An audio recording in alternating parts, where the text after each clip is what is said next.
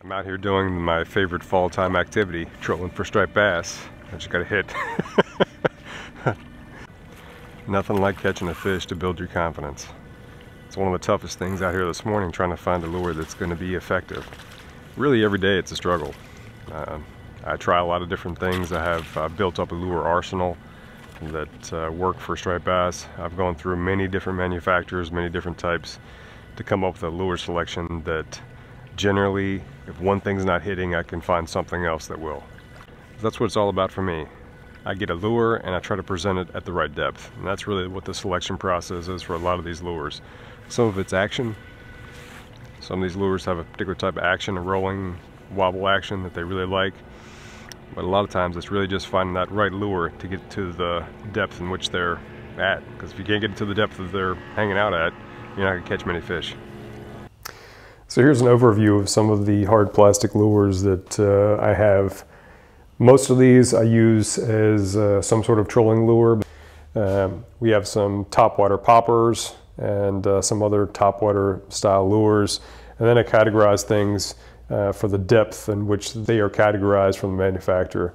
And I'll give an example of some of the things that I do. So if you're looking at this particular deep diver, I have it marked out, but this one I have a 13-foot. I write on every single lure what the advertised depth is. So basically whenever I pick it up, I always know kind of what it is.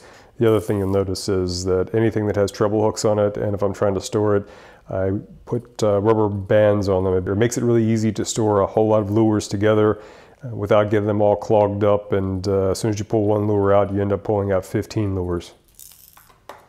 So here's a look at what I actually take with me on the water. So some of them are really great at springtime fishing, and some of them are really great at fall time fishing. So this is a cotton Cordell redfin lure. This is really, for me, the lure that made striped bass fishing fun. Whenever I really first started trolling and trying to fish for striped bass, the information that was out there that I was able to see really just didn't work for me. So it wasn't until I started using this lure that I actually started really understanding how to catch fish. Sometimes you don't really understand how to catch fish until you start catching fish. If you're catching nothing all the time, it's really difficult to figure out anything. So this was the first lure that helped me figure out what they wanted. So this is a layout of really what are the most effective lures that I have for trolling for striped bass in the Chesapeake Bay tributaries. These are the most effective. And for representative purposes, I put on this side, this is a Rapala lure. So this is a Rapala X-Rap, I think it's like an X10. I have never caught a single fish on a Rapala anything, especially striped bass. I put them out, matter of fact, like last weekend, on one side I had Yo-Zuri, the other side I had an X-Rap that was a comparable size, comparable depth. I obviously caught no fish because I said I've never caught a fish, and I was catching fish on the Yo-Zuri. I'm not saying that people can't catch fish on a Rapala. All I'm indicating is that sometimes the fishery that you're in is going to be vastly different than someone else's. So whenever I'm telling you that these lures are effective, and this one doesn't catch me anything, you may be in the exact opposite situation. Maybe your Rapala lures are catching you all the fish and your Yo-Zuris aren't catching you anything. So when I'm evaluating lures, the primary things I'm looking for are size, the depth, the speed, action, and color. Those are the things that I'm looking at whenever I'm choosing a lure. So the size, which is of, I found, critical importance. There are some people that are in bodies of water which the size of the bait that they're eating is 5-6 inches. In that case, you would use lures that are 5-6 inches.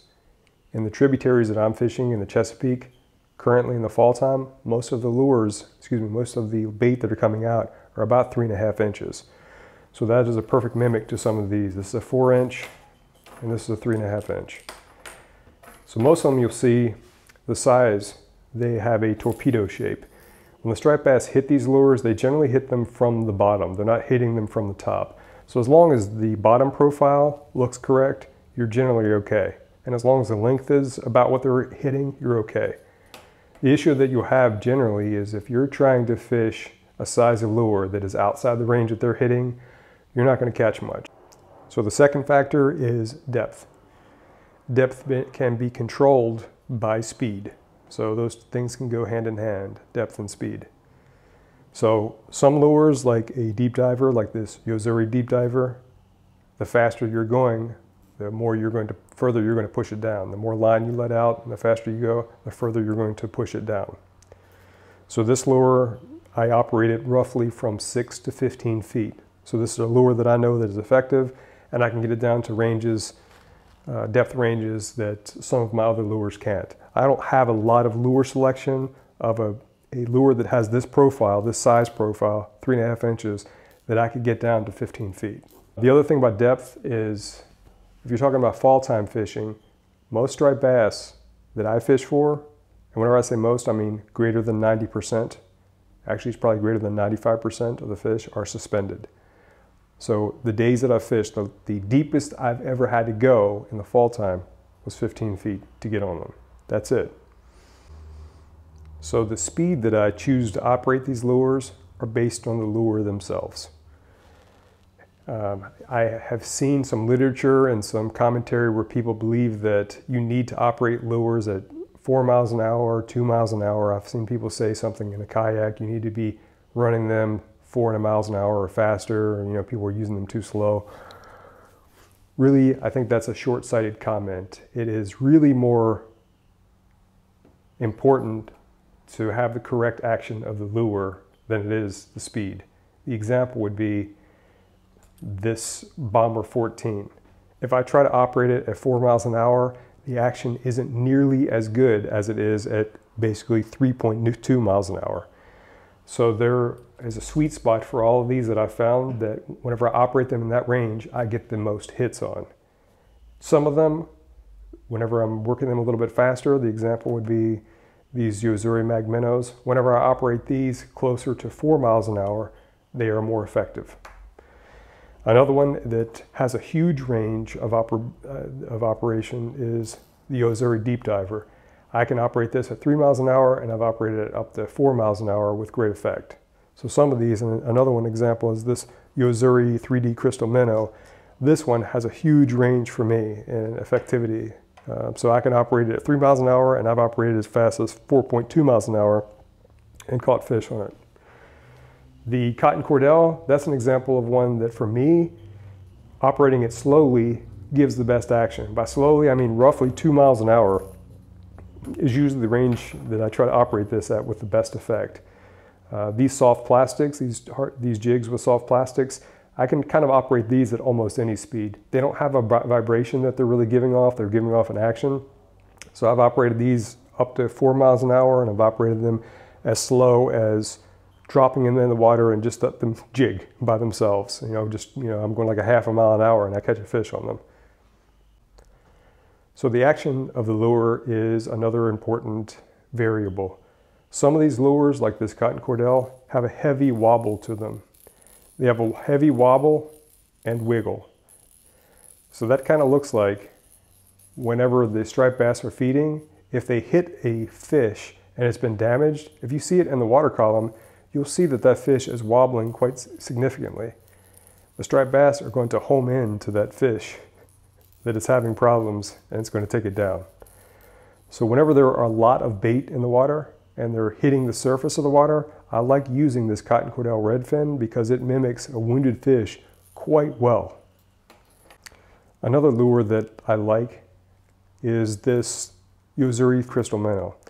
I don't know if it has the action it has because I've changed the hooks out, but this particular lure here, it not only does a quick side to side and a little bit of roll, but whenever I'm pulling this in, it also darts side to side a lot. There's a lot of darting action that I get out of this lure. So that's another action variable that really can come into great effect if your lure darts as you're using it. And this particular one I know does because I see it happen all the time. So darting, wobbling, and wiggling. Some of the lures don't have a lot of wobble, they have a lot of wiggle. The example would be these deep divers. These deep divers have a lot of wiggle, and they also have a lot of vibration. They put off a lot of vibration in the water. And that could be another variable that comes into play and helps you catch fish. So the colors that you see here are generally the colors that are most effective for me in the Chesapeake Bay tributaries. A gold yellow color because apparently striped bass see the color yellow better than any other color, and white. And lastly, a more natural color, whether it be a silver blue or a silver greenish color. Those colors do really well for me. If you see this Wonder Bread color, you might think that it is, just some weird color. This particular color pattern is probably my most effective color pattern. If you see lures that I have a bunch of them that have this Wonder Bread sort of color pattern, and they are very, very effective. So if I were going to recommend a color, I would probably recommend a natural color. And that's only because usually natural color, you'll always get something to hit. So when it comes to soft plastics and jig heads, I would say you're probably best going with white.